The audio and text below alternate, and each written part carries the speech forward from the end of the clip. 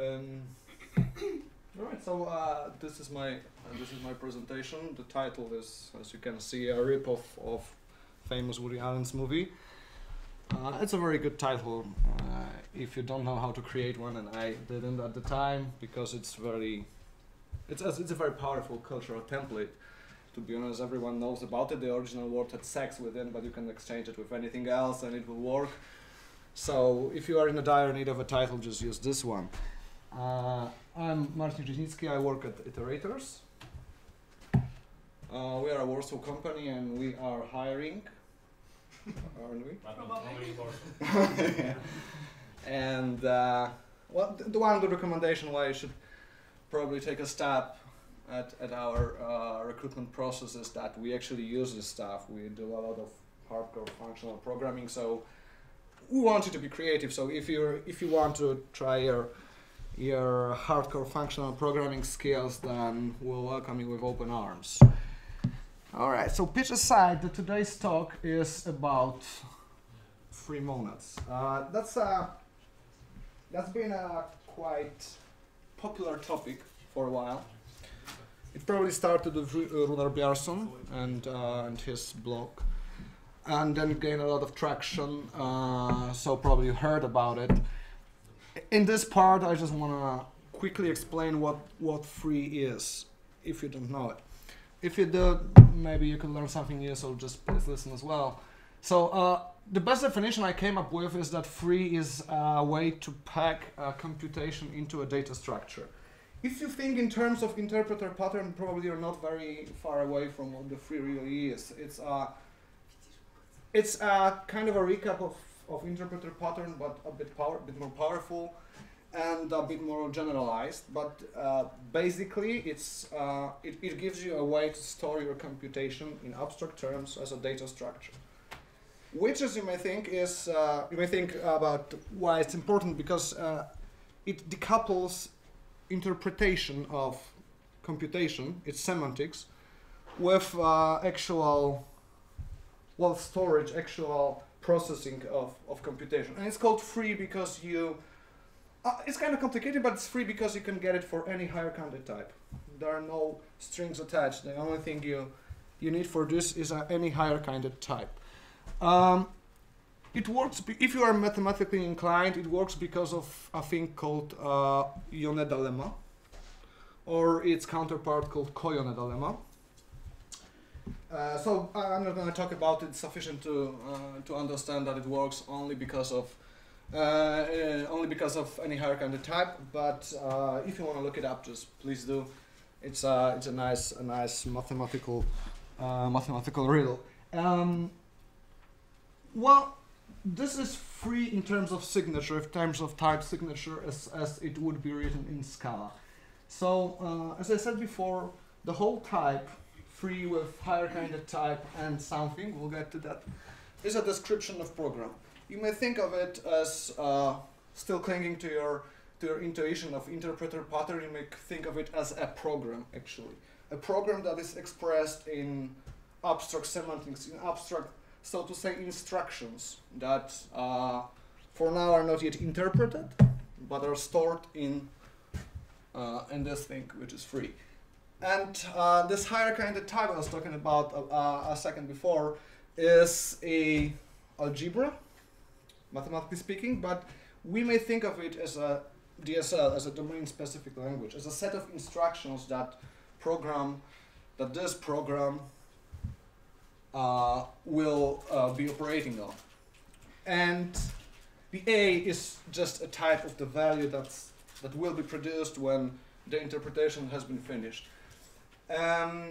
So, well, when it's packed into structure, you may want to do a lot of things with it.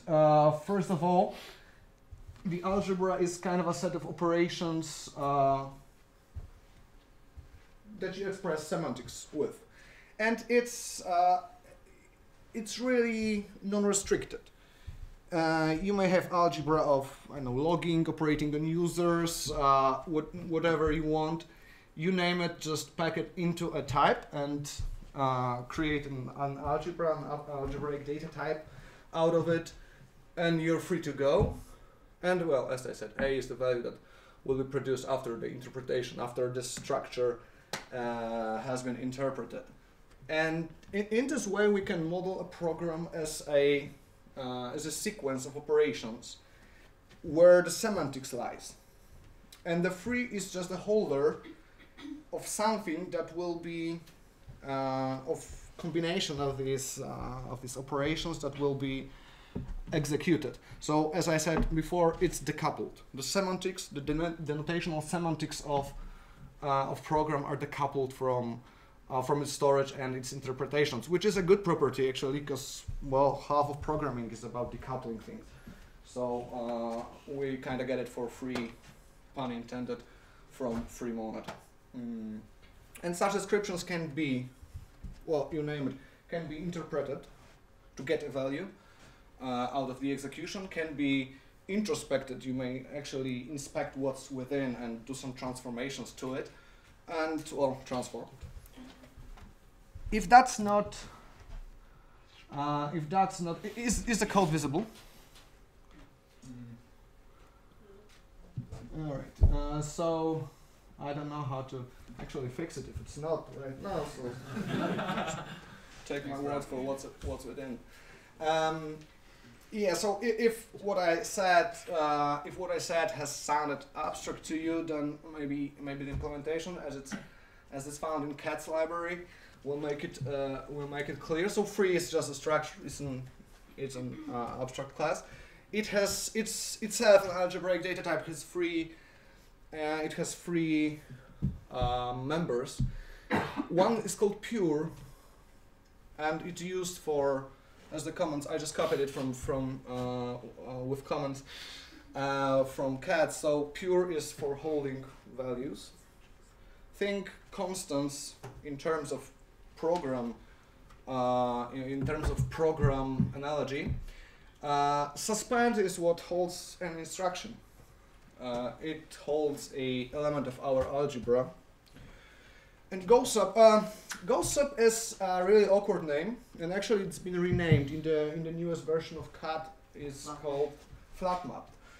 And the name flatmapped is a good name, because when you look at the signature, you see that it kind of resembles flatmap. So it's for binding pures and suspends and other GoSubs, so it's for gluing the whole structure together. GoSub is a name a bit of like a startup from Bay Area. It doesn't really, I guess, mean anything. So just think of it as flatmap. And I'm going to show you in a brief example. That's example copied from Cat's tutorial, I guess. What these pure suspense and whatnot and GoSubs are used for. So it's very, very small, very quick example. So let's say we have a key value store. That's our algebra I was talking about. So this algebra has abstract instructions, put, get, delete. That's what we imagine should be in the key value store. So this is our semantics. We have no, for now we have no means of saying how these are executed, and we do not really want to know how these are executed. We just carry some semantics. The semantics are hidden in the name and, well, a bit in a signature. So, yeah, if you just imagine key value store, these are the operations you really want or need to have to implement a key value store. That's it. And, well, where these pure suspense and so on, where are they used? So, if I want to return a value, as simple as that, think constant.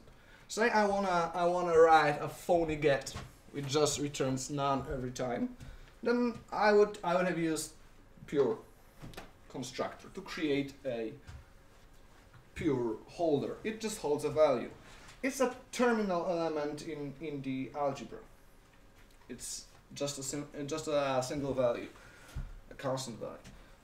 If I want to execute an instruction in my language, well, in this example, get, I'm lifting it to a free, and this creates a suspend for me. So I'm just holding a single instruction, And I can flat map these to create a more complicated program. And then I will create a tree-like structure of go subs or flat maps. Judging by your looks, you don't really see what's in these code books, right? It's hard to see. Well, anyways.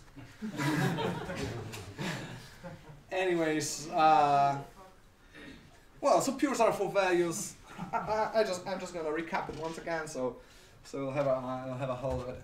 So pures are for values, suspends are for instructions, and go subs are the meaning of gluing it into a tree-like structures that will be traversed or whatnot. What happens at the end? You yield unit? Yep, I'm yielding a unit, because this one returns unit, so I need to produce a unit. No other way around it.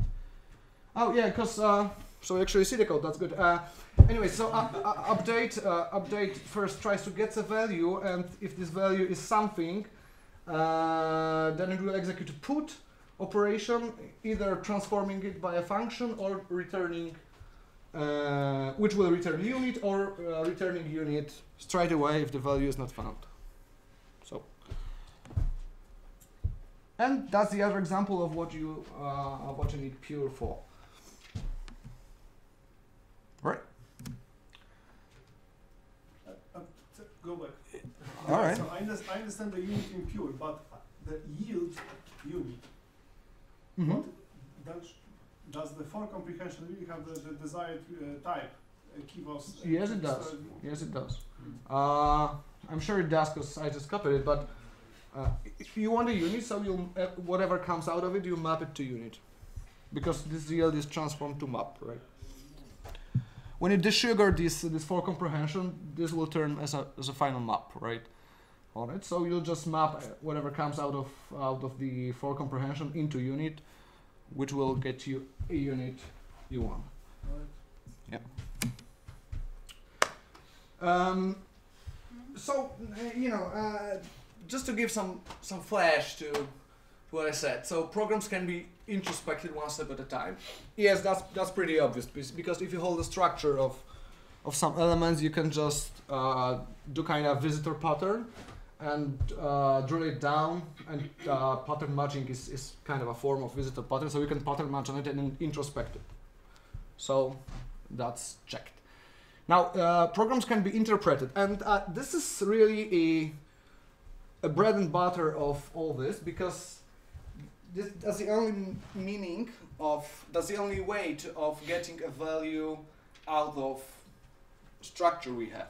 And for this we need an interpreter, which is the third element of all these things that go with free. We call this interpreter a natural transformation, and that's that's a trait that has an apply method, which can take anything out of hierarchy type S and turn it into hierarchy type M. That's it. And so just treat it as a generalized function that operates, that changes domain. And well, no matter the implementation, actually it's like this, but once we got a monad, we can use its pure and its flat map and corresponding elements of free to create a value in this monad. So, or as my predecessor said, in a context, which is a good interpretation as well. So, in this way, you can take this stored computation and actually reify it to create a value in a context. And this context can be any monad. There are no, as you see, there are no limitations as of to what it can be. It can be a future, it can be a, I don't know, option. Maybe it doesn't make sense, but it can be XOR, it can be a DBIO, as in our own code, and so on, so on. As long as you have monad, you can take the structure and turn it into value by executing all these computations. And probably the most important part of it, is, if you can see that, I hope you can, is this one. So once I have my instruction in my language, I can actually interpret it here. So I can take this, I can write an interpreter for it, I can take this and create an effect, something that carries out the semantics coded in coded in the instruction in our algebra. So, yep. So we can interpret them. The other thing, it's maybe only theoretically interesting, but you can kind of recompile it into another language. And so on. This is not maybe really very important, but anyway, if you have a program in one algebra, you can naturally create a program in another algebra for it. So that's how you can transform programs. So as you can see, you have a pretty general structure. Let's say a language, which we can, well, introspect and so on, interpret and so on. We have interpreter and we have semantics. So we decoupled everything that matters in a computation. So computation is about taking values and doing something meaningful with them, producing a result. So we just generalized everything out of it and decoupled into three elements: into structure itself, into interpreter that carries out the semantics encoded within the structure, and holding the structure together, gluing it, binding it, so to say. Not only that, but we can compose algebra. So we have two languages. If we have two languages, then we can create kind of a super language. So a language which is a combination of these two, which has instructions or elements from one language and the other language. We do it by encoding these languages into something called coproduct, which is a generalization of either and or XOR. And we can always create a super tree. So it's a tree that can hold programs in two languages by construct like this. Not really important, but inject can always be constructed for coproduct. So, because if we have two languages, we can always mark them as the left and right, right? So, if we have a program in one language and a program in the other language, we can always create a super tree being a combination of these two, in which we just mark which language the instruction is from. Is it left or right, left or right, left or right? And in this way, we can create one big structure of programs being written or created in two separate languages. So this is the kind of a composition that we can have at our disposal. We can always, so this is a thing that is called a vertical composition. It's a composition of interpreters. Interpreters compose as well. Everything composes in a free world. Because if you can interpret two languages, F and G, into some common language H, then you can as well, and probably that's a very obvious, you can interpret a coproduct of these languages. So that's a vertical composition. So if I have, and the operator for the combinator, probably I should say, for this is called OR. So if I have one interpreter and the other interpreter, I can OR them together to create an interpreter for the super algebra being superposition of these two subsequent algebras. And I can also compose them horizontally. So it's just an end and compose, because natural transformations, as I said, are written in terms of apply, which is a bit of a generalized apply, but still is apply. So we can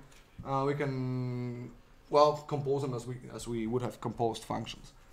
So we have, well, to recap this, we have a structure, interpreter, and a language in which we describe programs, computations of any kind, in any domain we can possibly imagine. We can compose them, well, by gluing them together, or vertically, so to speak, or horizontally, and we have a monad. Our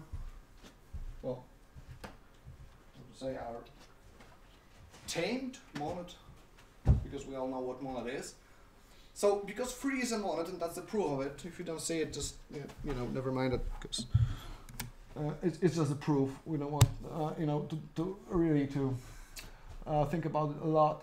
So if it's a monad, we can use monad transformers on it, and by doing this, we'll teach our programs to do for free, basically, because we don't need any any implementation on our own, we can teach our programs to do various tricks. We can teach them to throw exceptions. Well, it's a quote-unquote exceptions because these are not really exceptions like in stuck and winding exceptions. These are exceptions in terms of functional exceptions, which are encoded by XOR transformer. So we can just create programs that that we force to bail out on the first error. So it's like a throw in imperative language. We can teach our programs to do logging, and it's a functional logging style, not a write to file style, by enriching them with writer T, and so on and so on. We can enrich them with reader T to have some kind of an external environment or configuration or whatnot that we can pass to our program, and that our program can read. We don't have to pass it through. So we have language.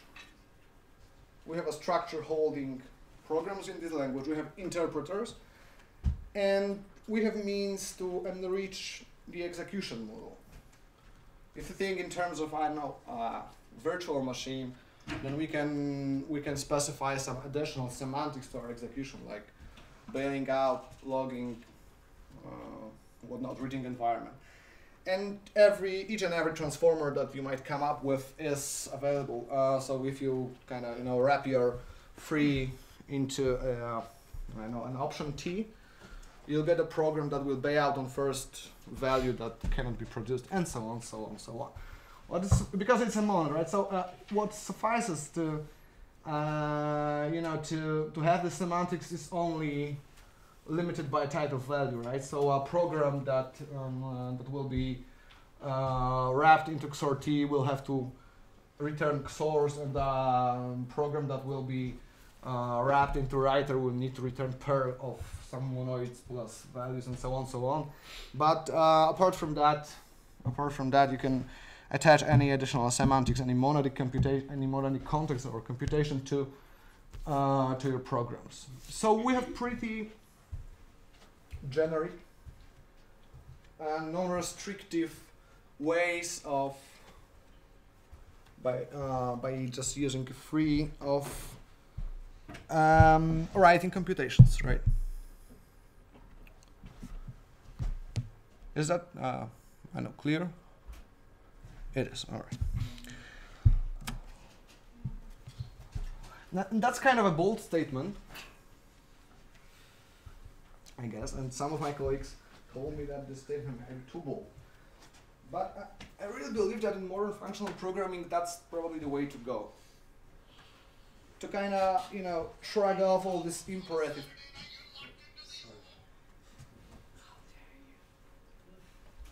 What's that?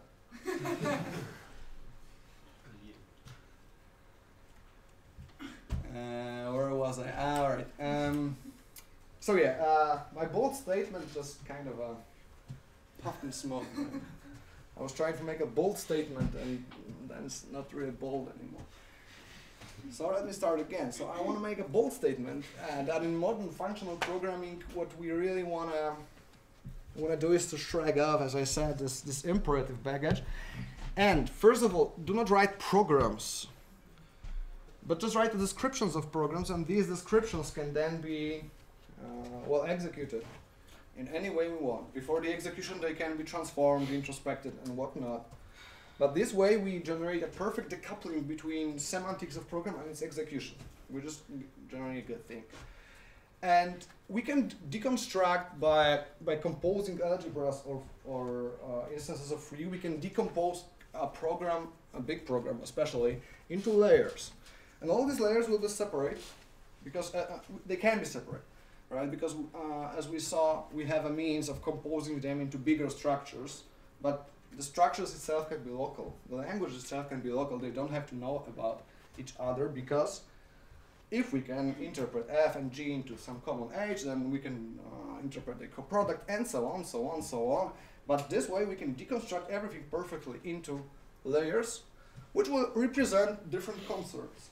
And just by the sound of it, it sounds good, right? We want to decompose things into, we want a separation of concerns, simply speaking. And at the end, when we have a big descriptions packed into nice structures and they are transformed and respected, these all layers are compiled into something, into the result, into the effect we want. Be it a feature or an XOR, DBIO, and whatnot, but these are all separate concerns. So basically, that's what free gives us or enables us to do by its scanning, construct. All right. Before I go through these points, it's kind of obvious what free is. It's kind of like easy to imagine what free is and what it does, but it might not be very easy to embed it into a big application, where we have kind of a traditional layers of software decomposition. We are used to decompose programs into HTTP layer, a service layer of some kind, where the business logic usually lies, and the services are interconnected and so on, and some DB repositories below all this. So these are the traditional levels or layers of software decomposition, where in this picture free lies. So can we use a common structure that all generations of programmers have been used to? Can we use them with this relatively new thing, and can they seamlessly be stitched or combined? And if the answer is yes, was the possible or was the best way to do it? I'm not sure what's the best way to do it, but we have some ideas that I want to share with you. First, oh, and by the way, this is a good thing, not only because it can be done or it buys us all these things that I was talking about, but it's the free as itself is a good way because it organizes your code, so to say. You cannot easily mix layers. In normal code, so to say, you can mix layers, right? You can have logic in repository, or you can have, I don't know, a DB access code in service layer. It's possible, and it might be tempting to do or natural to do. Here with free, as you can see, these are all separated just by its definition. So even if you, by any chance, wanted to do bad things to your code, you wouldn't be able to.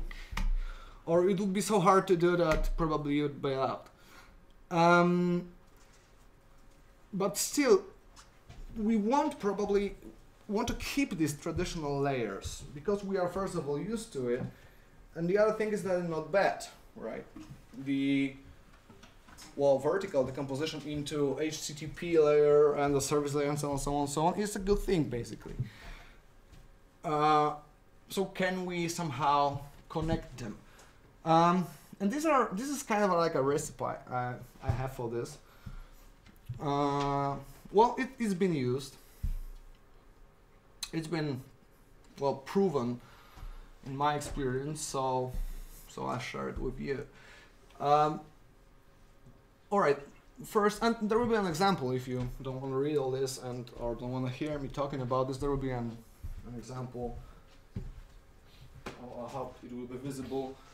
But I will open it up in IntelliJ to present a small application that uses all these ideas. So first, we can start with only business logic as described by language, by an abstract language, our algebra or DSL, so to speak. And we turn this into algebra that we will later interpret. This is a good thing because we can have a separate repository of programs, so to say, which have only business logic. Business logic and only that. There's nothing else, and this business logic doesn't have any, any executional semantics. It's just a language that describes the logic of our flow of our use cases that our code will later execute. So that's the first layer. Now, the second advice is that in parallel to building all this, we want to keep some kind of, well, let's call it internal level DSL to keep up with this metaphor of program that I was talking about. Because what I mean is that, yeah, let's take a look at this. There is a lot of craft here, or the things that are, maybe it's not craft, maybe that's a bad word. There are a lot of things that are, well, clouding the big picture a bit, right? All this, syntactic mess, so to say. This free.liftf, what does it mean, right? Of course, you can learn what it means and so on and so on. It's not very hard to do. Or free.pure, or I don't know, this maybe.map, or so on, so on, so on. We are kind of losing our, if we wanna, we can go this way, but we will lose our program metaphor, which is kind of important because, you know, in this talk I've used word program like, well, say 50 times, right? It sounds important. It sounds the right thing, right metaphor for all this program, execution, instruction, and so on and so on. But suddenly we are kind of losing all this here, right? It's well buried beneath all these liftfs, pures, and so on, so on. So we want some internal DSL, internal level DSL that keeps up with this program metaphor. I'll show some examples in a second. Well, let me go back. Whoops. So probably we want to have some kind of an internal library or so on, a DSL, so to say, to hide all these unneeded things and expose this program metaphor. We want to have a method called execute instruction or call instruction or throw something, not xor.t, I don't know, something, or free.lift something, because that's clouding our metaphor. Now, and these last 3 points are kind of how traditional layers describe how traditional layers fit into, or we propose them to fit into a free picture. So first, when HTTP resource receives a request from the outside world, that is gonna determine by, you know, parameters passed by HTTP call, you know, headers, whatnot, decoded body, path, and so on, so on. It will determine, or it can determine a program, a free program that we stored previously in probably somewhere around the first point. While we're writing this first point, we created programs or definition of programs. So the HTTP resource can now choose a program to be executed, right? So if it's a else/session, then we can choose or determine that you know, authenticate me program needs to be called, and if it's a, I don't know, user/delete, then appropriate program needs to be called. Then somehow we need to wire this layer with interpreters, because having only definitions of programs buys us nothing, because they by itself are static and they just describe the logic. But we need to carry out the appropriate execution.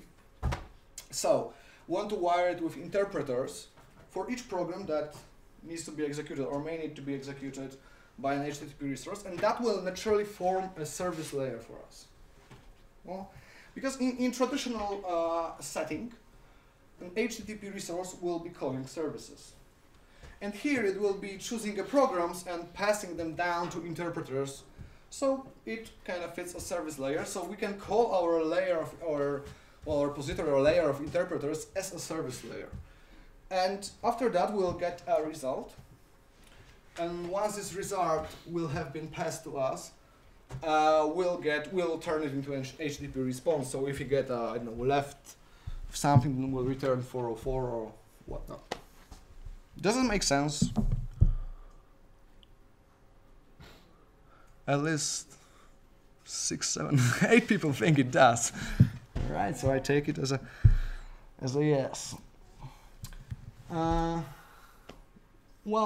if I were to draw it, I'm not very good at this kind of diagrams and stuff, but if I were to draw it, I would draw it like this. Behold my creation. So yeah, that's basically a depiction of what I've just said. So HTTP layer sends program to be interpreted and takes this program from some base of programs, some repository of programs, and the service layer will call a DB repositories or whatever it needs to perform its task of interpretation, and the result will flow back. Now, of course, this stuff can be free as well. We can have this matryoshka thing going on here, but I'm not really sure if that's a good idea, because, well, when you call a DB, you don't really need a abstract semantics, right? You basically know what you want to execute. In service layer, well, there is no, a standard way of logging in. Well, there are some standard ways of logging in, but they can be coded differently, they can use different means of achieving the effect, and so on, so on. And the same goes for, you name it, creating an item in an item in some kind of a business storage, and so on, so on. There are no standard ways, so we need to abstract them out. But when it comes to DB, there are standard ways. When we call a DB, we just form a query, we send it, and we expect an answer. So probably, well, your mileage may vary, but probably there are no gains here of abstracting, well, interaction with DB, because that's pretty standard, right? I take a query, I execute it, and that's it. But, well, of course, if you have something complicated going on here, then you may, replicate the structure down. Yeah, all right, as promised, please send me the codes. I'm just gonna show a small app that uses some of these ideas, or most of these ideas in action. That's a toy app, but I guess you can relate. Anyways, all right, okay, first, because there's a funny story behind it. Well, domain has always, needs to be always, funny or entertaining for people to, pay attention. So, the domain is like this. There is a place called Fiddler Island. It's near Australia, and it's a part of Australia. So it's down under. And, well, in this place, they got a wombat zoo. Well, wombat is a small creature that's a furry creature. Probably it's a rodent, right, or something like this, but it's really cute. Torbacz, jakoś te brązko nazywa. Torbat, to jest torbacz, marsupiał chyba po angielsku. Wombat is the right name, I guess, because they call it wombat. They call it themselves wombat.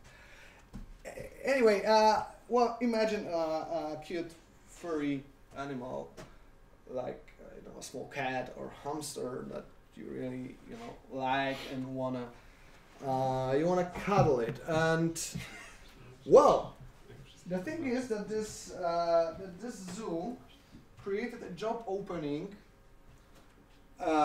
for being a wombat cuddler.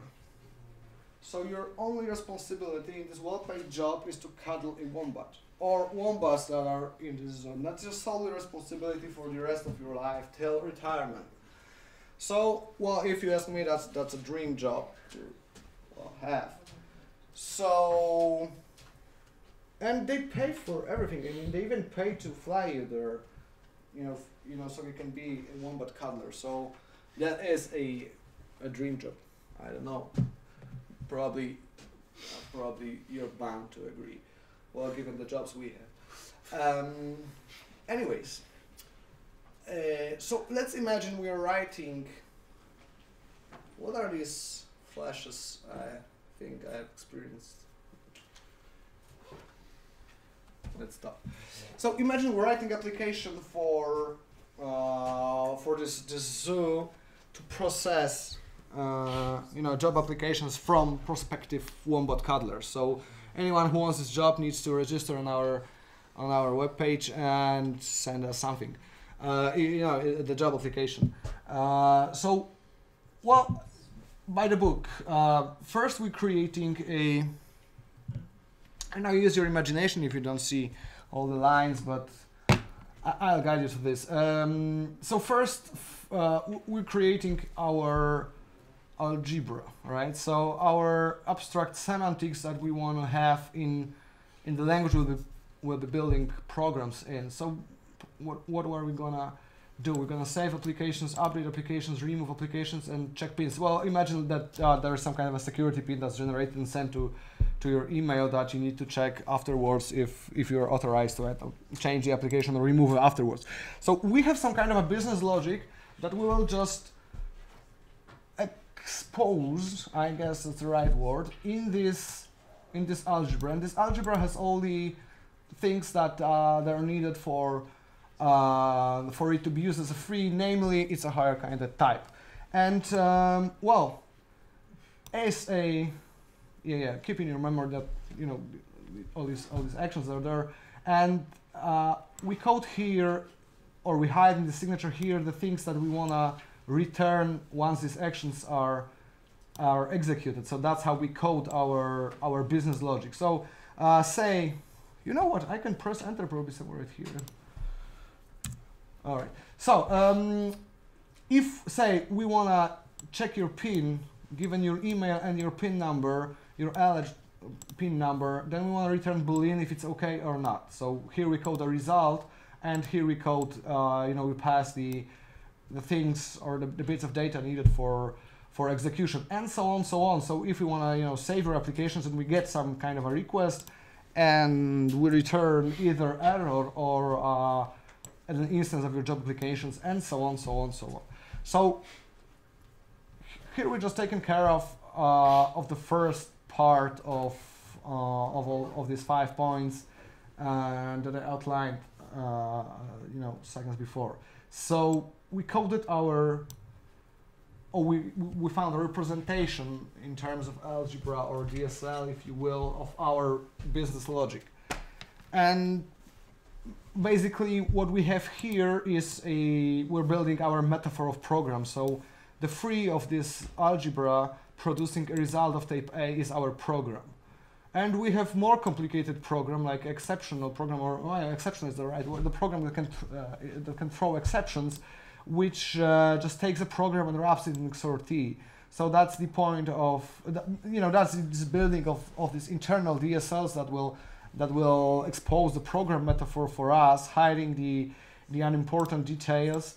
And also that shows how you can, wrap in or use monad transformers to wrap free to create additional semantics, executional semantics. I have a question. Yeah, sure. This error in program? Yeah, so it's a No. it's a simple, algebraic data type that. Let me finish. Yeah. I wanted to ask how. Go back to the previous. How does it correspond to the other error inside the action? Does the error in action save application show up on the left or on the right side of the XOR?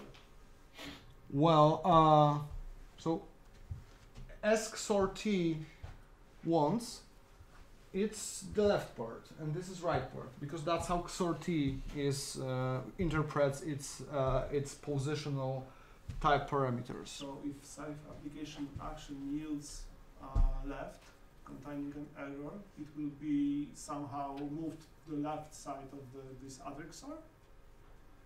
What's the other XOR? This one? No, the other one, I mean the lower one in XOR-T.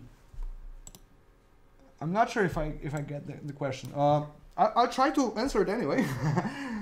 Just stop me when I'm saying things that you're not asking for. So XOR-T is a way of saying that if you have a program that returns XOR in forms of error XOR-A, which we have right here, then it can behave as if the XOR is not there, right? Because that's XOR transformer, and if it encounters left of type error, left holding an error, it will just bail out, and if not, it will continue to well, process or to execute further things. So these are the semantics of XOR-T, and XOR-T works with things returning XOR, obviously. So this thing will need to return XOR, and some of our things do return XOR. Yeah, some of them, but not all. Yeah, so you can't use, or you can't use easily, say, check pin for this, but XOR-T, I will show it to you here, alright? So, but let me just place some enters, and it's gonna become clear, I guess. And I will put enter here. So say, if I have an action returning error XOR whatever, say save application is the right kind of action, I can just wrap it into XOR, call it execute or fail, and be done with it. XOR-T will take care of, you know, carrying out execution as its semantics are. But if I have, say, check pin, and I want to, which doesn't return XOR, then I will have compile time error because the types won't match. But XOR-T has all these fancy constructors which I can use. Say, all right, let me take this one. All right. So say, if I have an action that doesn't return XOR, then I can say that this action will be always right.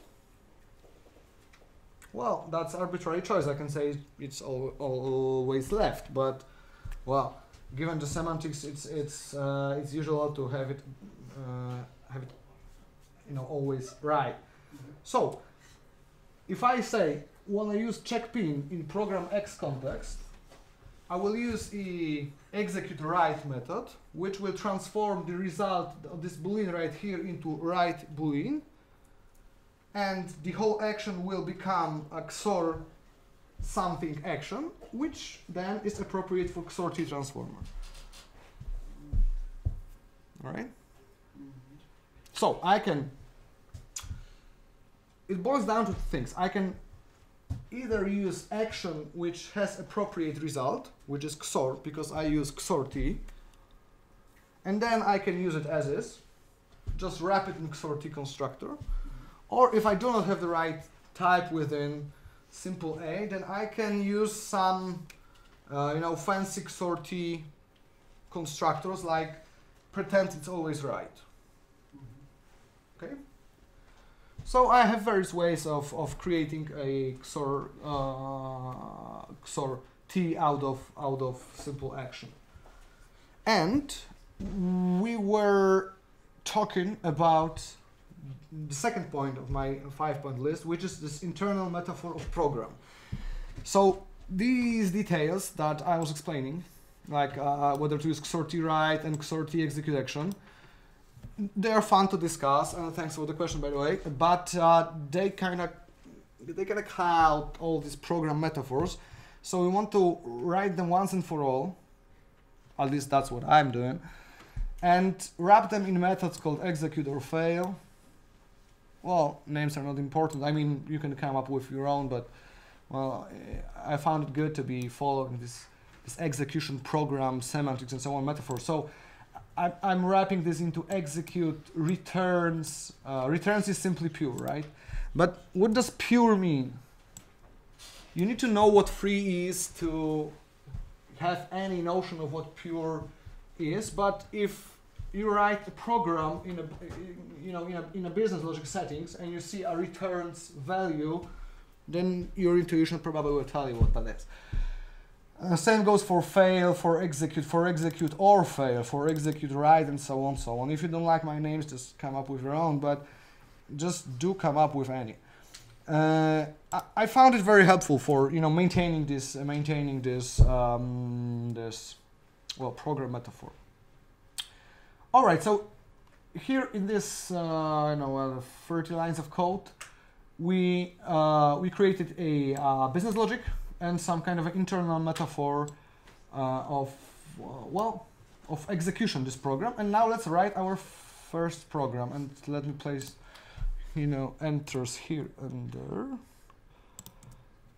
Say very simple program. How do we apply for a job given some kind of application request? Where, well, you might imagine, someone sends us something, email, full name, whatnot.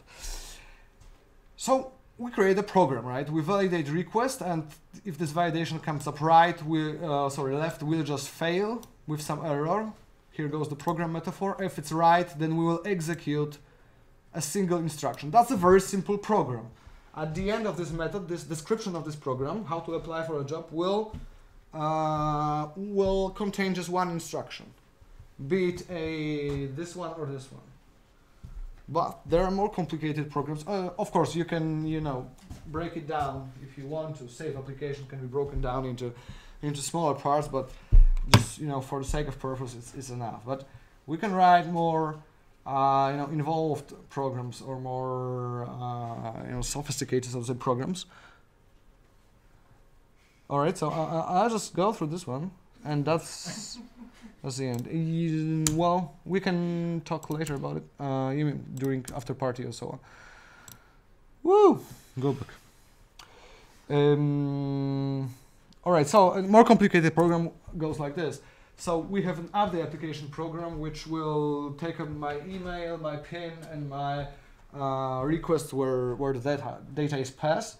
So I will use a for comprehension for this. Just one more. All right. Now it's not so pretty formatted, but at least you can see, all the bits and pieces. Yeah, so that's a more complicated program. It will, at the end of its this flat map, it will contain at least few instructions. So we just coded in simply abstract terms that we wanna validate a request. That's one instruction. Then we wanna check PIN. That's the other instruction. And if the PIN is correct, that's the boolean that this action will produce.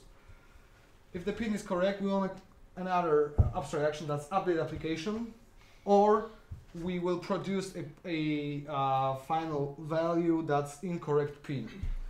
Now, all the executional semantics are, off the picture. Here we have the pure logic of how update application works. So validate request, check PIN, if correct, and so on, so on, so on. But we don't want to carry on if something is wrong along the way. So if we didn't validate a request, we wanna bail out. We don't want to carry out execution. If the PIN doesn't come right, we wanna throw exception, which is XOR in our settings, and so on, so on. But we do not want to code this logic of failing, throwing, catching, or whatnot, whatever the name for this is. We just want a simple linear logic, so we used our XOR-T wrapper. So all the things concerned with finishing execution on errors are hidden in XOR-T, which is a part of CATS or Scala Z as well, and so on, so on. Here we have just a simple linear, so to say, a bit more apart of this, if a linear description of logic, well, distilled, if you will. I guess my time is up. Do you want to see a HTTP resource for this? Yeah, all right. That's probably too much. That was a yes. Did someone say yes? All right. Yeah. Okay. We can finish it. During after party if you want to. But as I said, HTTP resource will just take this program and call it with appropriate arguments and with appropriate interpreters. Maybe later on we can talk about. So, is this code on GitHub? it is on GitLab, our internal, but will be on GitHub soon because we're actually, well, we have been writing a blog post about it, it took a while because it's our first book because we just started out, and it took a while, but we were really ready to let it out. So it's gonna be soon online. So yes, if you want to, then I'll be pleased if you check that. Thank you. Thank you.